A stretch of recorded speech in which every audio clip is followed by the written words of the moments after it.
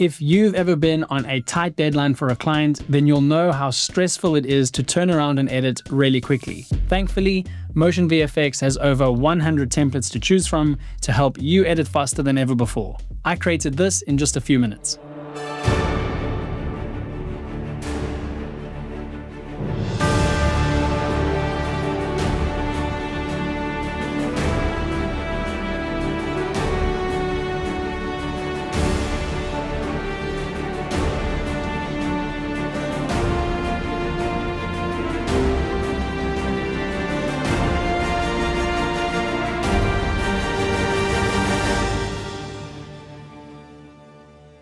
So let me show you how I did it. The first thing I'll do is open up my extensions window and open up M extension. And under the M collections tab, I can scroll down to these template collections that I have here. There are loads of different types, so you can kind of scroll through these and see what you'd like to use. And you can always click on show more to see even more examples. Now, let's go ahead and choose something like this artistic awards. And if you want, you can preview what it'll look like up top. So that's quite nice, but I'm going to go ahead and just download that for now. And you'll see what's happening is we're downloading the generator, which is the main template, as well as these modules and a few other elements, which we'll get back to in a second. So I can drag and drop that onto my timeline, and I'll extend the duration to around 20 seconds. I'm just going to move M extension over for now so we can see the viewer better, and I'll hit Shift Z to zoom my timeline to fit. With this selected, I can head over to the Generators tab in the Inspector window, and I'll double click on the top of the inspector here just to expand all these parameters. It makes it a little bit easier to make all of these changes. So as you can see, we have all the different text placeholders, and we can change things like fonts and colors and all that sort of stuff. And right here we have the drop zones, and we're going to place our footage in these drop zones so that they appear here in the template. I'll minimize the M extension window for now, and I've got all the clips I want to use, and I'll just drop that into my project. So let's go from the beginning and start editing this. We've got June 2022, Las Vegas, Nevada. So let's go change this to 2025, and we'll change this to Hollywood, California. I'll scrub a little bit further forward, and we have the most prominent awards in the industry. Let's say we wanted to change that to the most prestigious awards in the world. Again, we can change fonts and colors, but I like this gold kind of look, so I'll leave it as is.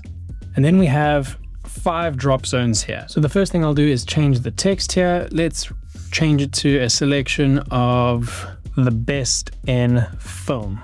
And I'll start selecting some footage here. So we've got these 2 shots of this conductor, and I think we can use this first one. Now what I like to do is to scrub to see where I want it to start. We have this awkward camera movement. I want the clip to start there. I'll hit I to set my in point, and with my generator selected, I can scroll down to that drop zone and just drag that clip into my drop zone. Now in this case, I will adjust the pan so we can see his face a little bit more. And so I don't get confused later and reuse the same shot, I'm going to right click on this clip and select hide clip. If it doesn't disappear right away, you'll want to make sure that you have show hidden clips unchecked. If I check it, that clip will come back. So I'll hide it and I'll move on to the next shot. Here we have a director with a cameraman. So let's go with this director shot over here. I'm quite happy with where it starts. So with the generator selected, you can also go ahead and click on this down arrow here and then select the clip from the browser and then hit apply clip. Again, in this case, I will adjust the pan value here so that the director is in the frame, and I'll hide that clip. We have these 2 shots next. For drop zone 3, I think I will use the second shot out of the 2. So I'll go ahead and select that and hit apply clip. The placement of that looks pretty good. I'll hide it. Move on to the next one. We have these 2 shots of a cinematographer. Let's use this one and drop this into drop zone number 4. I'll adjust the pan slightly and I'll hide this clip again. Last clip for this section, I've got this wide shot and a close-up. I think the wide shot will fit better in that frame. So I'll select the generator and drag and drop that into the clip well. And again, I'll adjust the pan. And lastly, I'll hide that clip.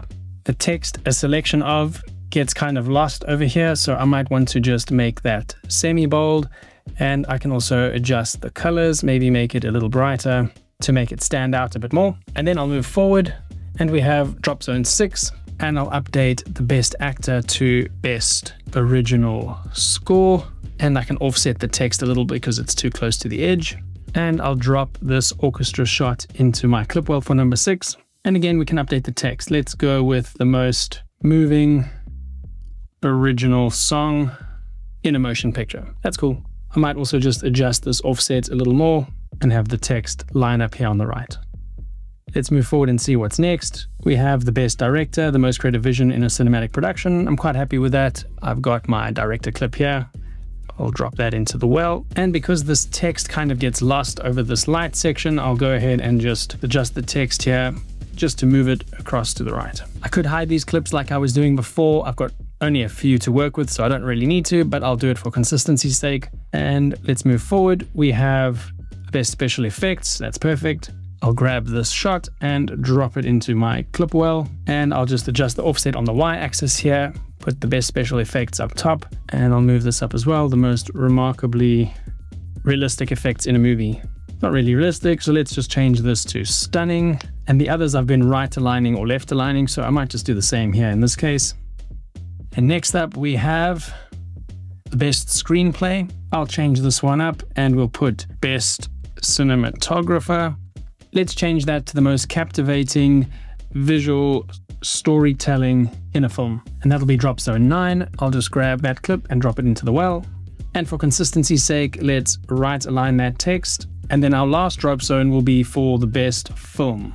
And for this one, we'll describe it as the most outstanding film of the year.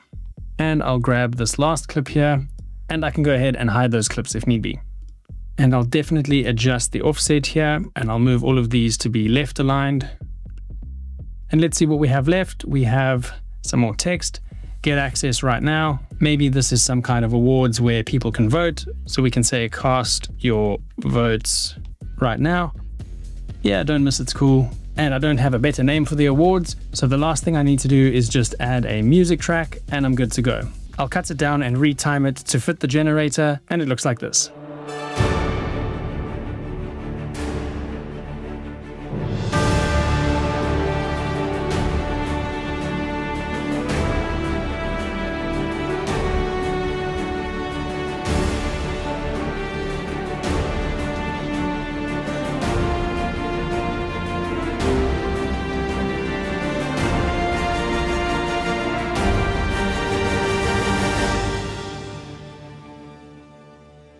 I'll head back to M extension here and you'll see we have these modules, and these are really cool because you can essentially just grab individual elements from this template and use them as you see fit. And you can adjust the timing and length of each of these to really customize this. Let's say you're timing it to a voiceover and you want to have a bit more control. This is perfect for that use case. What's also really cool is you can head over to your transitions, and I really like this M Transition Noise Pack, which is also part of M Design Studio, and you can apply transitions between these clips to transition from one module to the other. Included in this particular template are also some typography templates as well as this awards transition. So I'll replace that over here, and this is what that looks like. I think that these templates are perfect for freelance editors or anyone who wants to be able to create really cool looking videos in less time. I think it's particularly useful for editors who have paying clients because it's easier to justify the cost of a subscription. I'll be honest, I'm not the biggest fan of subscriptions, but I have loads of them because they provide tons of value to me as an editor and a YouTuber. I have multiple music subscriptions, I have Storyblocks, I have Envato Elements, I have a bunch of different subscriptions to run a website, to host my free plugins, and for my paid plugins and courses. I know the subscription model isn't for everyone, and that's totally fine. If subscriptions aren't your thing, then this is not for you. But it's worth noting that one template on MotionVFX's website used to sell at $69 once off versus now being able to access over 100 templates from $17 per month with the Design Studio Essential plan, which also gives you a lot more than just the templates, by the way. You can also get a free 14-day trial using the link down below to try them out for yourself before making any kind of commitment. MotionVFX is also currently running a sale until June 24th, and you can get 30% off by using the code HOT30 at checkout. The sale includes the subscriptions as well as the individual once-off purchase packs. I'll leave a link to that down below. If you want to know how to create your own custom editing templates from an existing editor of yours to help you speed up your workflow, then you've got to watch this video next.